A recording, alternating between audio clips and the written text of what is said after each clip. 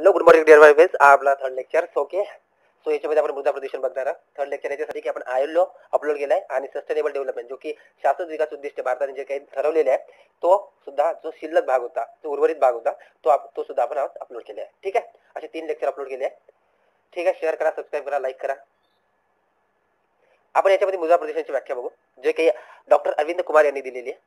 महत्वाची व्याख्या: पदार्थांच्या आणि कारकांच्या बरिवांमुळे किंवा रासांमुळे मातीतील प्रतिकूल बदल होऊन मातीची उत्पादन क्षमता, वनस्पती व भूजलाचा दर्जा कमी होत जाणे यालाच मृदा प्रदूषण असे म्हणतात.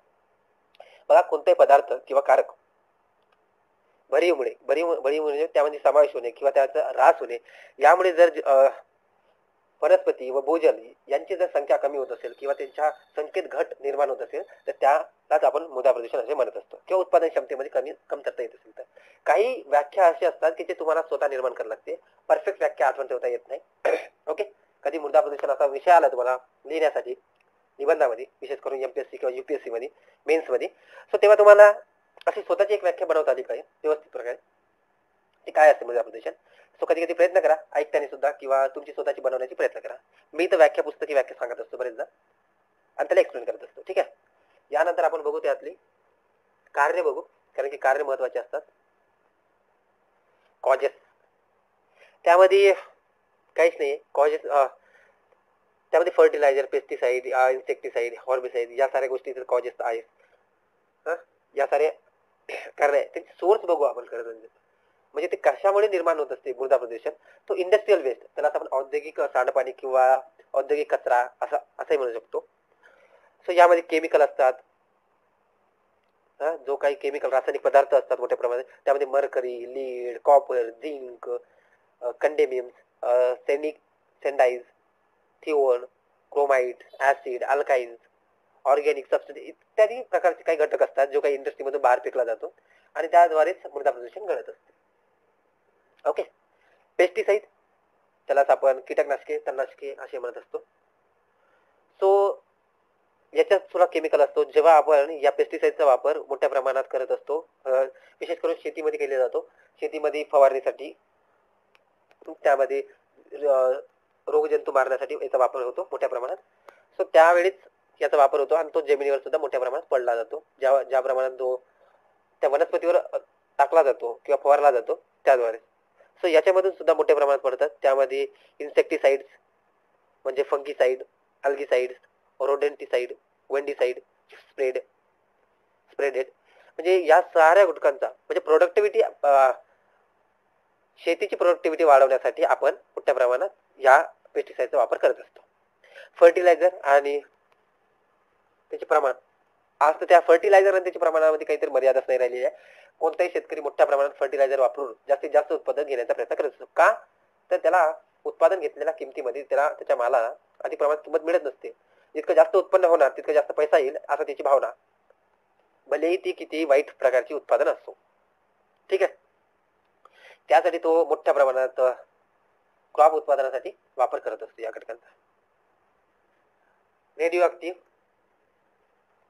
आपण बघितले आहे. रेडिओ ऍक्टिव्ह एलिमेंट्स मोठ्या प्रमाणात मायनिंग केले जाते न्यूक्लिअर पॉवरसाठी, म्हणजे न्यूक्लिअर पॉवर प्लांट जे काही उभे करतात भारतामध्ये मोठ्या प्रमाणात आहे. सो त्यासाठी मोठ्या प्रमाणात आपण न्यूक्लिअर याची खाणकामामधून आपण त्याची उत्पादन करत असतो किंवा त्यामधून मिळवत असतो आपण. ठीक आहे, अदर पोल्युटन पण असतात मोठ्या प्रमाणात.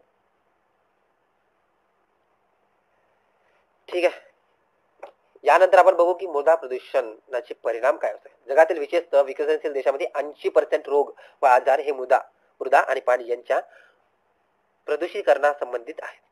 नागरी कचरा, या कचऱ्यांमुळे दलदल, घाण, दुर्गंधी, कृमी, जंतूची निर्मिती होऊन अनारोग्य पसरते. डास, विसवा, माशा, उंदीर, घुशी, कुत्रे, डुकरे यांच्या मार्फत रोग संक्रमण होते. औद्योगिकरणाचा कचरा, मृदेच्या उपजाऊपणा नष्ट होतो. वनस्पती रोगग्रस्त बनतात. अशा वनस्पती अन्नसाखळीनुसार अनेक रोगांना आमंत्रण मिळते.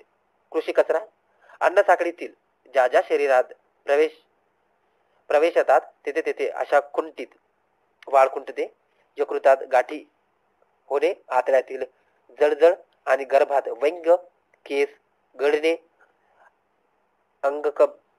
कंप पावणे इत्यादी व्याधी निर्माण होतात. किरणोत्सारी प्रदूषके जो की कार्बन 14 बनत असतो आणि कोबाल्ट, युरेनियम इत्यादी केंद्रीकरणाचे निसर्ग चक्र खंडित होते. रोगग्रस्त मृदेमुळे अनेक रोग होतात. इतर परिणाम सुद्धा आहे. त्यामध्ये वनस्पती आरोग्य प्रतिकारक क्षमता कमी होऊन कीड पडणे आणि झाडे खोरली जाणे, वाढ खुंटणे असे परिणाम दिसू लागतात. बघा हे सारे परिणाम आहे. जर प्रदूषण होत असेल तर या सारे घटक होत असतात. या सारे घटक आठवून ठेवण्याचा प्रयत्न करा, कारण की जर आठवण असेल तर महत्वाचं आहे, अदरवाईज वेस्ट ऑफ. ठीक आहे. यानंतर मृदा प्रदूषणाच्या नियंत्रणाचे उपाय सुद्धा बघू. आधुनिक घनकचरा व्यवस्थापन ताबडतोब अंगीकार करणे, संसर्जन्य कचरा पूर्णपणे जाळून नष्ट करणे हा महत्वाचा आहे. जैविक खतांचा वापरावर भर देणे, पारंपरिक शेती पद्धतीत आवश्यकतेनुसार सुधारणा करून आधुनिक नवनवीन तंत्रज्ञानाची सांगड घालणे, जैव तंत्रज्ञान संशोधनास प्रोत्साहन देणे आणि वृक्षारोपण आणि वृक्ष संवर्धनाशिवाय मृदा संरक्षण व संवर्धन अशक्य आहेत. ओके, सो हे सारे घटक आहेत. Okay, thank you.